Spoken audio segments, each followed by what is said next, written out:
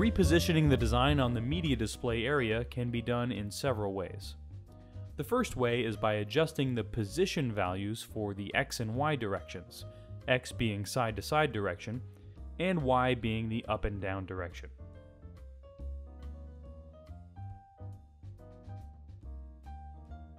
The other method would be to hover the mouse over the design in the media display area, click and hold the mouse button, and drag it to a new position. An option that can be helpful to this is the interactive button here.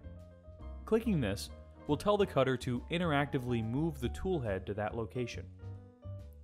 If we are not sure how it's going to fit, we can click on the button next to the interactive button, which will tell the cutter to move the tool head in a rectangular motion, showing the boundaries of the design if it were cut. The next section allows for the whole design to be scaled to size by entering the width and height. By entering question mark for percentage size, or by checking this box, we can have it fit to the width of the drawing area. For right now, let's scale this job to 25%. This will give us an opportunity to demonstrate how to make multiple copies, which is this value here under Copies. As we increase the number of copies, it will start building the matrix across and up. It will not allow the copies to go beyond the media display area. Thus, if the media display area size is set correctly, this can really give us an idea of how many copies we can have, especially if we have a sheet of media loaded where the cutter area is limited. The next value is the distance between each copy. Right below it is a checkbox to repeat the job. You may be wondering what is the difference between this setting and copies. The difference is that when making copies, all the copies made are considered one job, whereas repeat job will resend the job within media display area repeatedly. Let's set the copies to 1 and the size to 50%.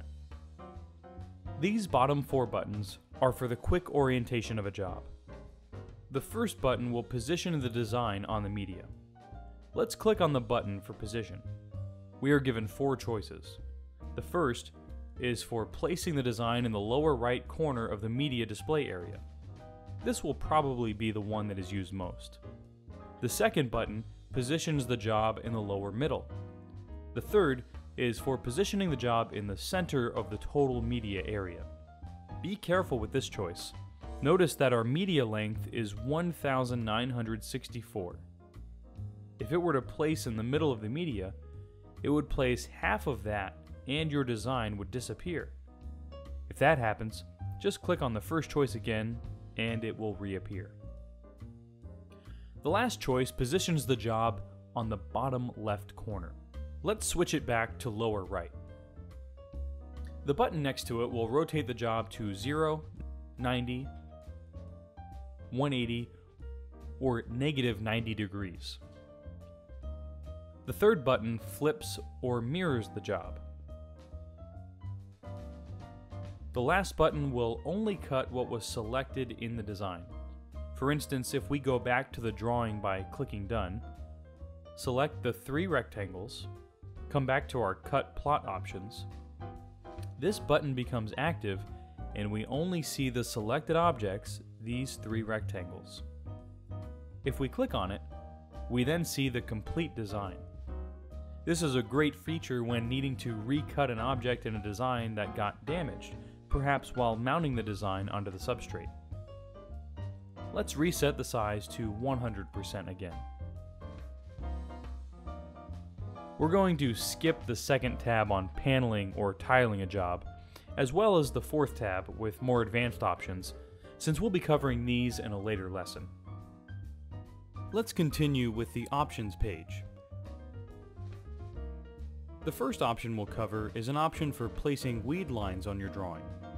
Weed lines are added cut lines for making the removal of excess vinyl material easier. The Weed Border checkbox either enables or disables any weed border. Once it is enabled, it will cut a path that is represented by this dark red line in the media display area. If we increase the panel margin, it will increase the distance between the design and the weed border.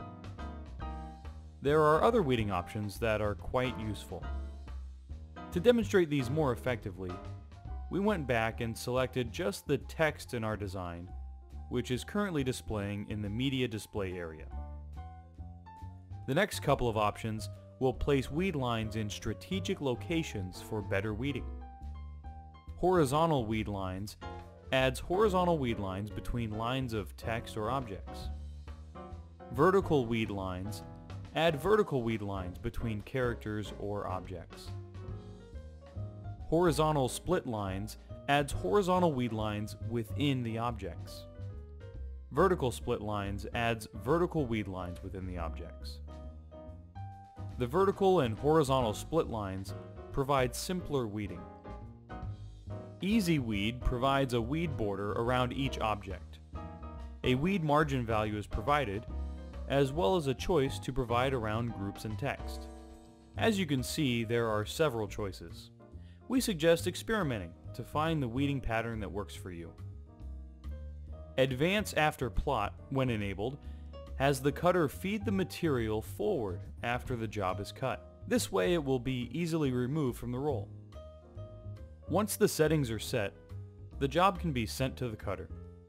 But first, let's go back to our General tab and take Cut Select Only, since we want to cut the complete job. Now we can send the job by clicking on the Send button. Once this is done, the job can be seen in the job list above. Right now it is on hold because, recall earlier, we set the Send mode to Hold on List.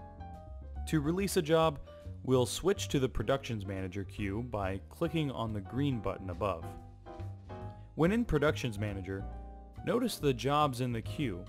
It lists the job, the cutter, job name, its status, sender, dimensions, and number of copies. At the top are action buttons for the selected job. We can abort the job, which becomes active once the job is sent. This only stops the job, but doesn't delete it. Next to this is the Delete button, or in this case, send the job by clicking on Send. Keep in mind that the job can be sent without putting it on hold and can be sent immediately. That's the end of this lesson. While we covered the basic options of cutting, we will cover some of the more complex options in later lessons.